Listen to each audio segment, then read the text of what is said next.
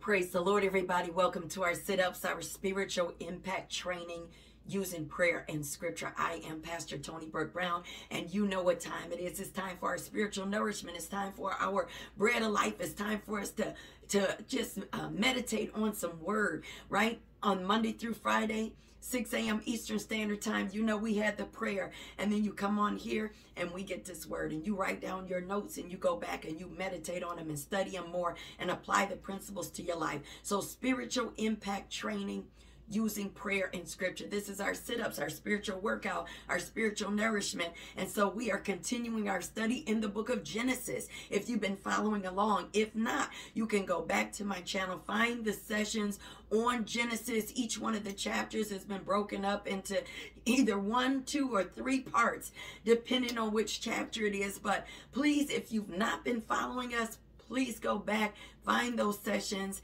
and go meditate on the previous chapters so you can catch up with us, because right now we're in chapter 28. As we continue, don't forget to check out the information for our morning prayer. If you've not yet joined us, don't forget underneath this YouTube video, you can click subscribe and then click the bell, and you will get notifications when I upload videos. So we are going straight into the word. Get your pen, get your paper, your highlighter, and your Bible so that you can take notes, so that after we're done here, you can go back and study on your own. Again, we are starting in Genesis 28, verse 1, and we are reminded that Jacob, Esau's twin, has stole Esau's blessing from their father Isaac. He tricked Isaac into thinking that he was Esau.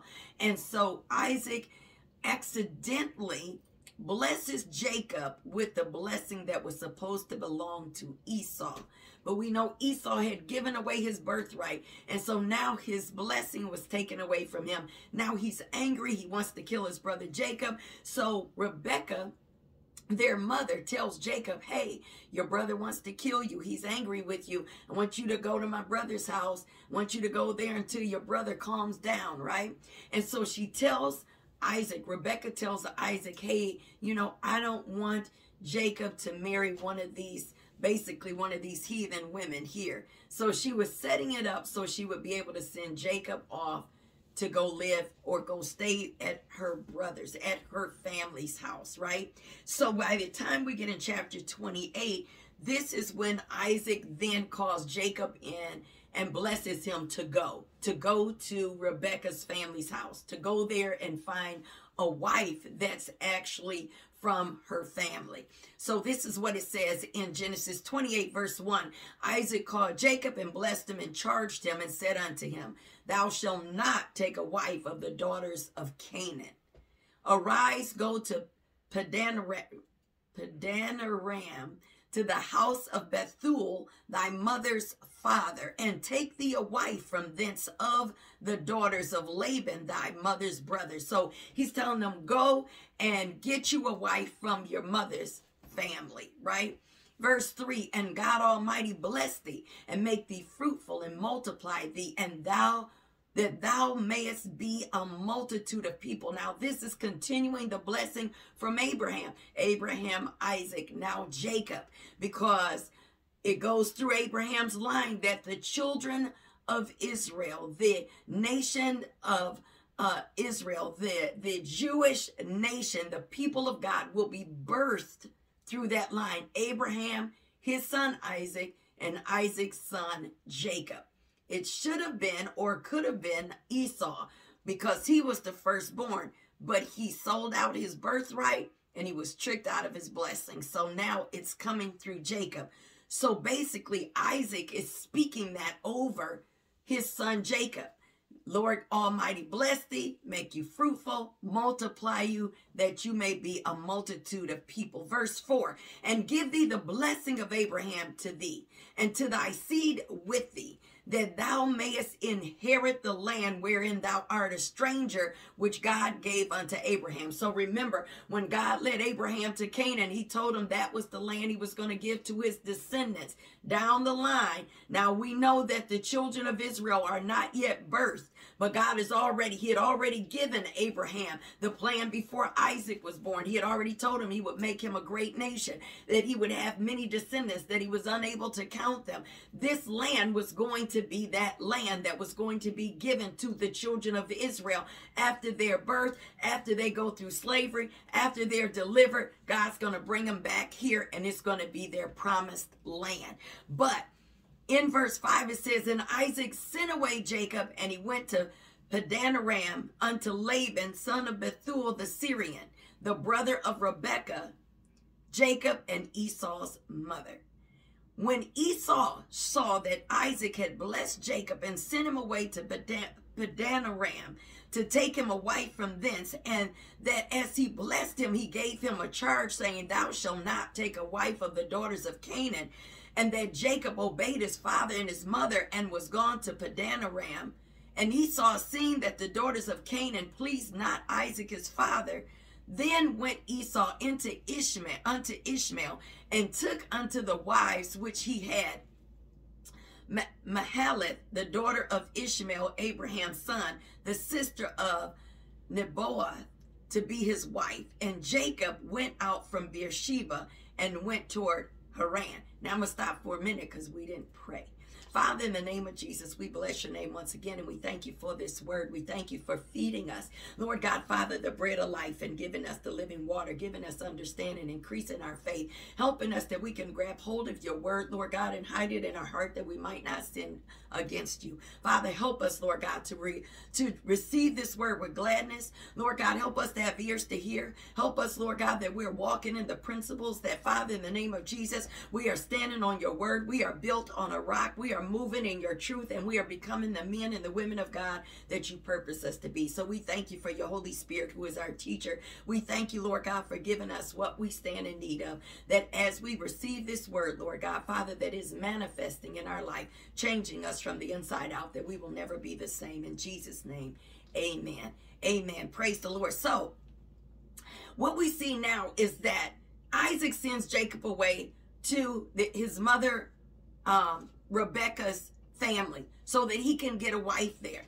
But Esau hears this, and now he sees that his father has now blessed Jacob to go and get a wife from their mother's family and not take a wife of the daughters of Canaan. He sees that Jacob obeys his father and goes. And so now Esau, seeing that the daughters of Canaan pleased not Isaac his father, says, then he went unto Ishmael and took wives of Ishmael. Remember, Ishmael was Abraham's son through Hagar. He was the one that was born when Sarah sent Abraham into her handmaiden because she thought she wasn't going to be able to have the son that was promised to him. So he had Ishmael, but Ishmael, after Isaac was born, began to mock him. So Ishmael and his mother were sent away. And so Ishmael was not the promised son, but God said he would bless him anyway. But now Esau takes one of Ishmael's people to be his wife. Now listen to this in the NLT. We're going to go up. We're going to go to the New Living Translation in verse 5 when it says, so Isaac sent Jacob away. He went to Padanaram to stay with his uncle Laban, his mother's brother, the son of Bethuel the Aramean. Esau knew that his father Isaac had blessed Jacob and sent him to Padanaram to find a wife, and that he had warned Jacob, you must not marry a Canaanite woman. He also knew that Jacob had obeyed his parents and gone to Padanaram. It was now very clear to Esau that his father did not like the local Canaanite women. So Esau visited his uncle Ishmael's family and married one of Ishmael's daughters in addition to the wives he already had. His new wife's name was Mahalath. She was the sister of Nebaioth and the daughter of Ishmael, Abraham's son. So when we look at this, you would think that Ishmael is Isaac's half-brother. We just said that, right? So this is his half-brother, the son of Abraham and Hagar. And Esau had already married 2 foreign wives, right? So now Esau hoped his marriage to Ishmael's family was going to please his parents, Isaac and Rebekah. But this is not so. So this is what he seems to be attempting to do is, hey, I'll marry from your half-brother's family. But this is not something that is pleasing to Isaac and Rebekah. So in verse 10, what it tells us, and I'm going to continue in the New Living Translation. You always go back and study from the King James, but I'm just doing this for time's sake to kind of break this down. In verse 10, it says, meanwhile, Jacob left Beersheba and traveled toward Haran. At sundown, he arrived at a good place to set up camp and stopped there for the night. Jacob found a stone to rest his head against and lay down to sleep. As he slept, he dreamed of a stairway that reached from the earth up to heaven, and he saw the angels of God going up and down the stairway. At the top of the stairway stood the Lord, and he said, I am the Lord, the God of your grandfather Abraham and the God of your father Isaac. The ground you're lying on belongs to you. I'm giving it to you and your descendants. Your descendants will be as numerous as the dust of the earth. They will spread out in all directions, to the west and to the east, to the north and to the south. And all the families of the earth will be blessed through you and your descendants. What's more, I am with you, and I will protect you wherever you go. One day, I will bring you back to this land, and I will not leave you until I finish giving you everything I promised you. Now look, this is the same promise that God had made to Abraham and Isaac. So it's going through the line. Abraham had Isaac. Isaac was given the same promise. Isaac had Jacob. Now Jacob is given the same promise that God is going to bless him, give him many descendants, as numerous as the dust of the earth, spread them out in all directions. All the families of the earth are going to be blessed through him. This is just what he had told Abraham when he called him at the age of 75. So God is reiterating and confirming his promise. And so now he says, I'm going to be with you. I'm going to protect you wherever you go. And one day I'm going to bring you back to this land, because this land is where the promise, he's coming back to this land. And so he tells them in verse 16, then Jacob wakes up from his sleep and says, surely the Lord is in this place, and I wasn't even aware of it. But he was also afraid and said, what an awesome place this is. It is none other than the house of God, the very gateway to heaven. Now remember, I'm reading from the New Living Translation. It's plain English. You still want to go back and look at your King James. But verse 18 says, the next morning, Jacob got up very early. He took the stone he had rested his head against, and he set it upright as a memorial pillar. Then he poured olive oil over it. He named that place Bethel, which means house of God, although it was previously called Luz. Now, this is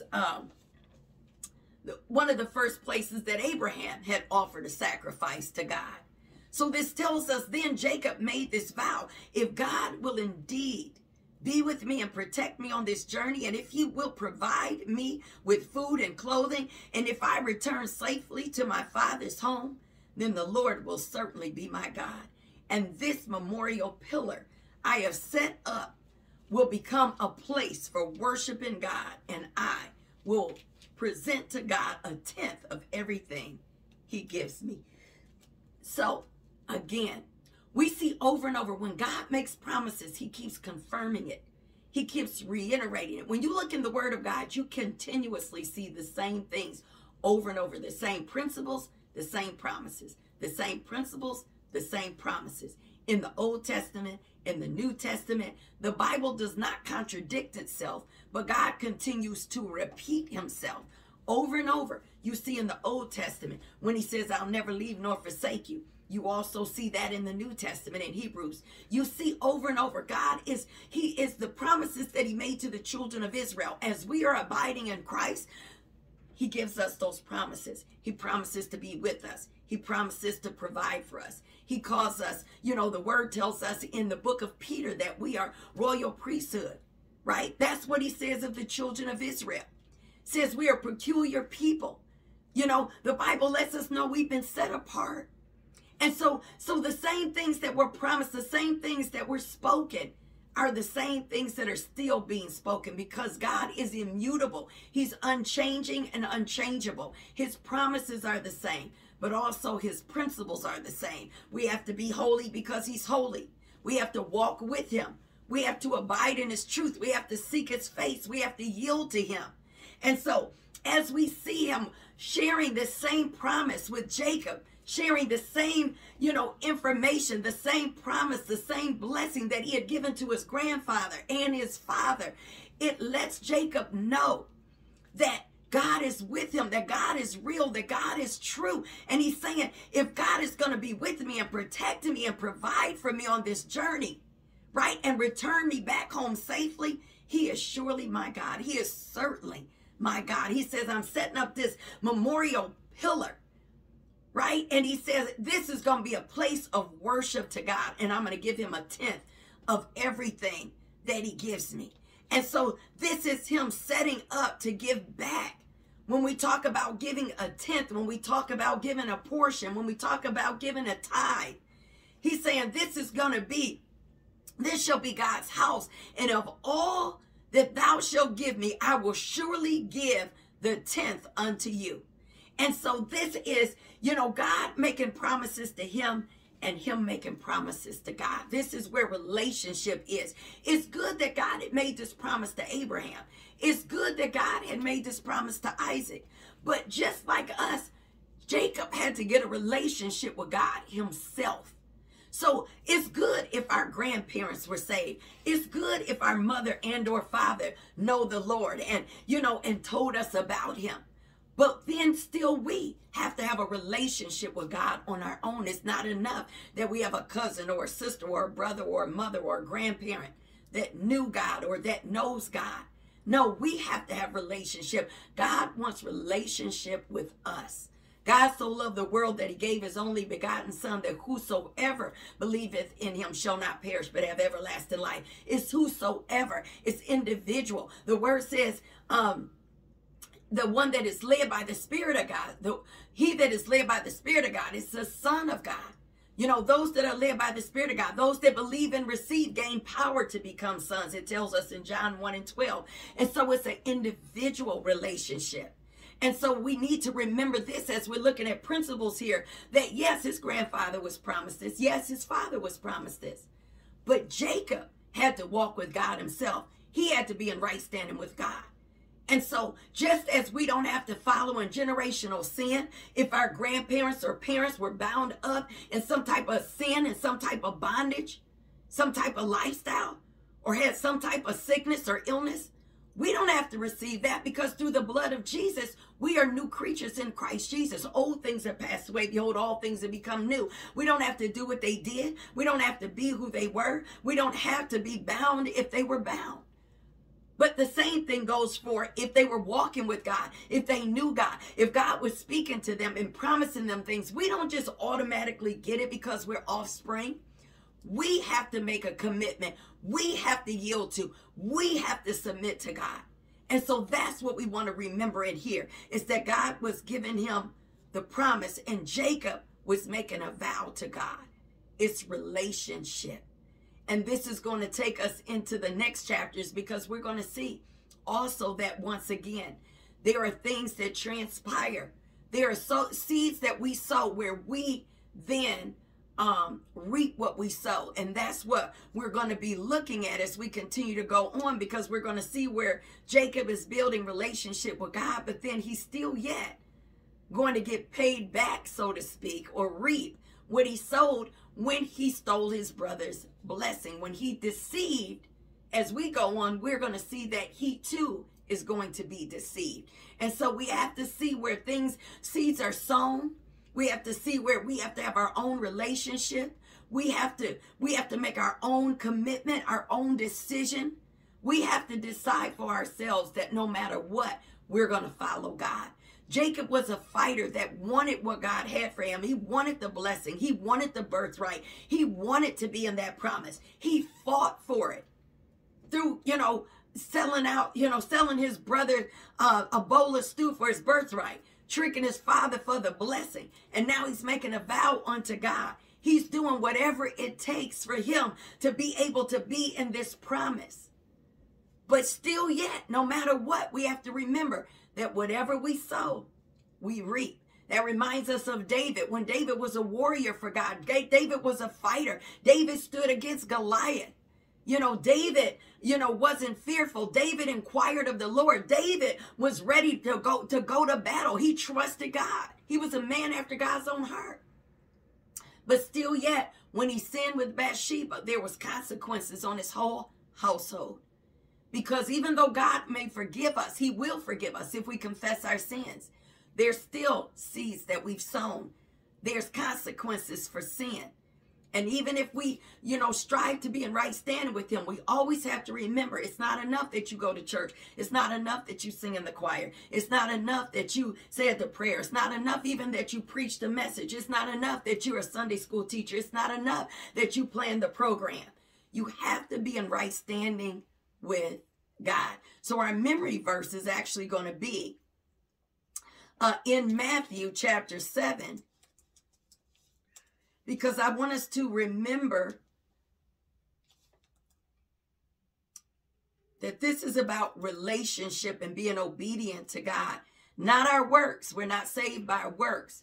Being in right standing with God makes us do good works, but we're not saved by good works. In Matthew chapter 7, I want you to meditate on beginning in verse 21 when Jesus said, "Not everyone that saith unto me, Lord, Lord, shall enter into the kingdom of heaven, but he that doeth the will of my Father which is in heaven. Many will say to me in that day, Lord, Lord, have we not prophesied in thy name, and in thy name have cast out devils, and in thy name done many wonderful works? And then will I profess unto them, I never knew you, depart from me, you that work iniquity." So he goes on to say, those that hear his word and do it are likened unto a wise man. But this is what we want to remember, is that these are church people. These are people that prophesy in his name, that cast out devils, that did many wonderful works. These are people that you can see their ministries are expanding, that it seems like they're doing good work. Surely they have eternal life. Surely they're in right standing with God, but not necessarily. Because God can use whomever he wants, and there can be an anointing upon someone's ministry, and somebody can be doing great works and have enough faith to cast out demons and to prophesy, to stay in the word as far as reading it and knowing what it says and being great teachers and being bold in the things that they're doing, but still yet be out of the will of God. Still yet they could be living in sin. Still yet they could be disobeying God in some area of their life, in some association, relationship, decisions they're making, something that they're doing that doesn't line up with God's word, and still yet be out of the will of God. So don't be deceived, and don't think because we do certain things, because, we've, done some things in the church, or because we taught some lesson, or because we ministered to somebody, that automatically means that we're in right standing with God. We have to be obedient. We have to be submitted. We have to be committed. We have to do what is right and pleasing unto God. We have to literally walk in the word of God in our life. And so I want us to remember that we need to line up and make sure our relationship with God is right. There's promises for us. There's an inheritance for us. There's blessings before us. There's a plan that God has purpose for us. But we have to submit and commit to him so that we can receive what he has for us. We're going to close out in prayer. Don't forget, we are meditating on Genesis 28 and then on Matthew chapter 7, verses 21 through 23. Father, in the name of Jesus, we bless your name and ask, Lord God, that you continue to pour into us. Father, help us to become all that you purpose, that we're in right standing with you, in relationship with you, Lord God. Father, abiding in Christ, hid with Christ in you, according to Colossians chapter 3. Help us to remember, Lord, that you're with us, that you never leave nor forsake us. So, Father, in the name of Jesus, we desire to walk upright before you. So, Father, we pray that you would help us and strengthen us and hold us up with your righteous right hand. Help us to hunger and thirst after righteousness, that we may be filled. And so we commit ourselves to you, our ways to you. And, Father, ask that you would use us as vessels and instruments unto you, that we would bear fruit that will remain, that the things we say and the things that we do, the way that we live, the associations that we have, the conversations, Lord God, that we participate in, let everything that we do, Lord God, bring glory and honor and praise to your name, that we are the light, that we're the salt, and that we're representing the Savior. So we thank you, we praise, love, and honor you in Jesus' name. Amen. God bless you. Love you to life. I will see you on the next sit-ups.